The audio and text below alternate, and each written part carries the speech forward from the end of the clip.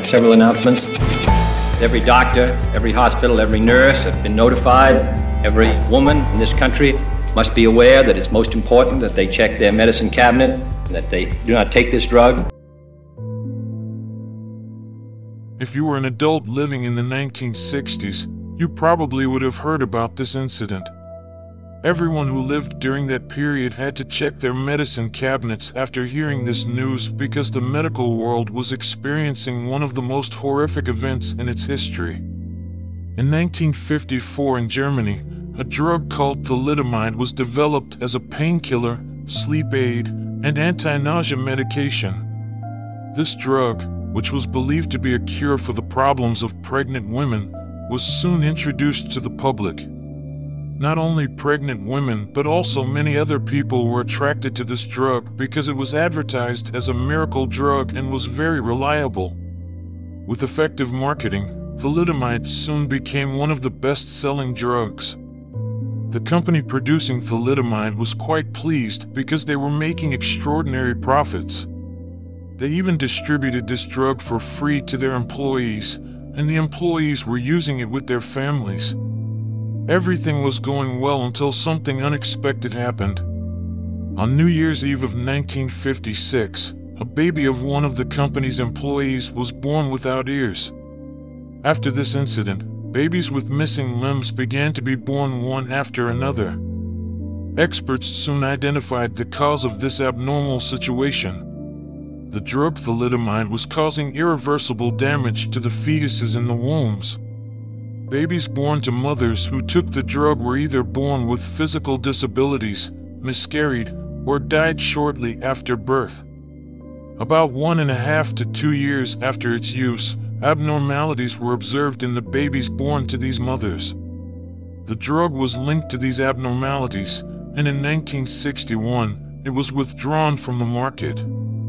However, the drug had been distributed to more than 40 countries, and it was not easy to recall all at once.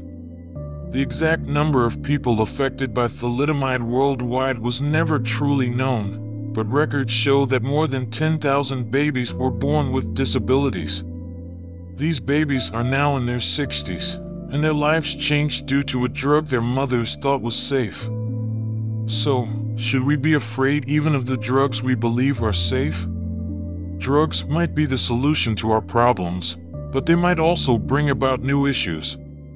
The thalidomide incident is a tragic reminder that medications need to be taken with caution. By the mid-20th century, 300 million thalidomide tablets, known by various names, were sold. It became one of the most commonly used drugs at the time due to its anti-nausea and sedative properties. Its widespread use increased the tragedy it caused. But why was it sold so much? It was believed to be very safe. However, every drug, even if it seems extremely safe, should be used after weighing its benefits against its risks. Thalidomide underwent many tests on mice before it was launched. In these tests, the amount of thalidomide given to mice was increased each time. No matter how much thalidomide was given, it never harmed the mice, leading to its reputation as a very safe drug. But there was something overlooked. Adequate data had not been collected for its use in pregnant women before its introduction. The structure of humans is very different from that of mice. Experiments conducted solely on mice are not sufficient. By only testing drugs on mice, it is naturally not possible to observe its effects on humans.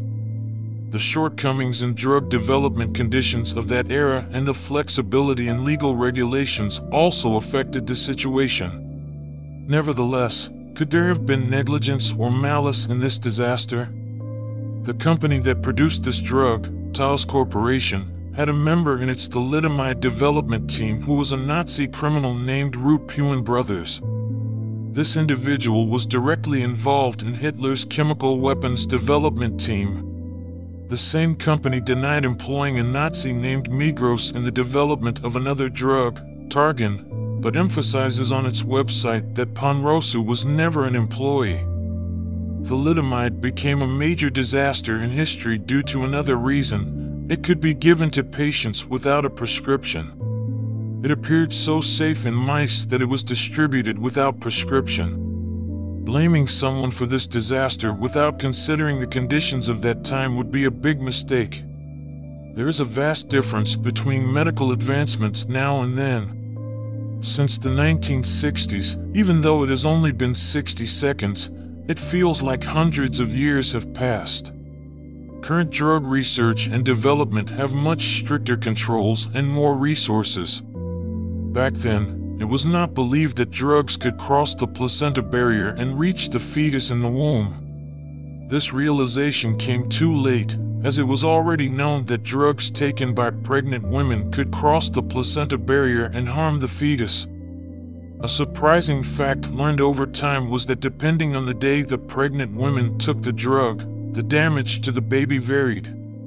For instance, if an expectant mother took thalidomide on the 21st day of her pregnancy, the baby's eyes would be damaged on the 22nd day, ears and face on the 24th day, arms on the 28th day, and so on. The drug could cause major anomalies, like the absence of limbs or eyes, depending on the day it was taken. In America, the Food and Drug Administration, FDA, blocked the entry of thalidomide, thus preventing thousands of pregnant women from using this drug. The pharmaceutical company applied 6 times for entry, but each request was denied. A broader catastrophe was averted thanks to the decisive stance of the American doctor, Frances Oldham Kelsey. Dr. Kelsey, a pharmacologist working at the FDA during the time when the drug was introduced, and her team reviewed the drug but did not find it safe. Therefore, even though the company applied multiple times to get approval, they were always declined. As a result, the entry of thalidomide into America was banned. Dr. Kelsey and her team's professional stance was not in vain. The award, Distinguished Federal Civil Service, was given during the tenure of U.S. President John Kennedy. In the 1950s, when thalidomide emerged, drug controls and checks weren't well established, especially regarding use by pregnant women. However, thalidomide acted as an eye-opener in this respect. It might seem logical to assume that babies in America were unaffected since the drug wasn't approved there, but that's incorrect. 17 children died in the U.S. due to thalidomide. But how did this happen? The drug was initially introduced to the U.S. market without prescription requirements. Then, samples were distributed to doctors. Somehow, these samples ended up in the hands of pregnant women. Canada, America's neighbor, faced a different situation. Despite warnings, Canada allowed the drug's entry, overlooking data and scientific warnings, leading to uncontrolled usage by many due to insufficient controls. After the UK, where thalidomide sales were the highest, the situation was even more dire, with 349 recorded cases. The drug did not enter our country in those years, thus no thalidomide-related cases occurred here. 2 scientists were mentioned in this context. One of them, a veterinarian named Shreya Tasanigun, who pointed out the inadequacy of the drug tests on animals. The other, a pharmacologist, Professor Sukruke Makalan, also highlighted its harmful effects. As a result, thalidomide wasn't used in Turkey. Thalidomide left devastation in the 1960s. What happened afterward? Were those responsible held accountable? Did the victims find justice? The drug manufacturing company apologized to the victims only 50 years later and had ignored the issue until then. An apology was insufficient for the victims who couldn't lead normal lives due to the drug. In addition, many lawsuits were filed against the pharmaceutical company, resulting in them being ordered to pay 110 million German marks in damages. Thalidomide, which impacted thousands of lives, is still in use today. It's even available in our country. Over the years, experts realized that thalidomide shouldn't have been so dangerous, so they modified its chemistry. Nowadays, This new thalidomide is used worldwide, even in Turkey. Thalidomide is categorized under the pregnancy category X, which means it's not recommended for use during pregnancy.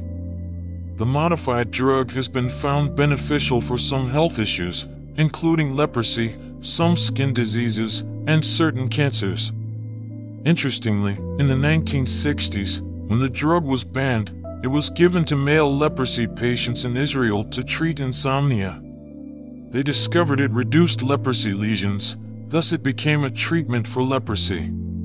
The drug was approved for leprosy treatment in 1998. In conclusion, while the field of medicine continuously learns from its mistakes and strives to prevent negative outcomes, no drug is completely without side effects. The key is to minimize the risks and to always be cautious. Hello, dear viewers of Mysterious Discoveries. Today, we delved into a gripping chapter from the 1960s, the era of the thalidomide tragedy.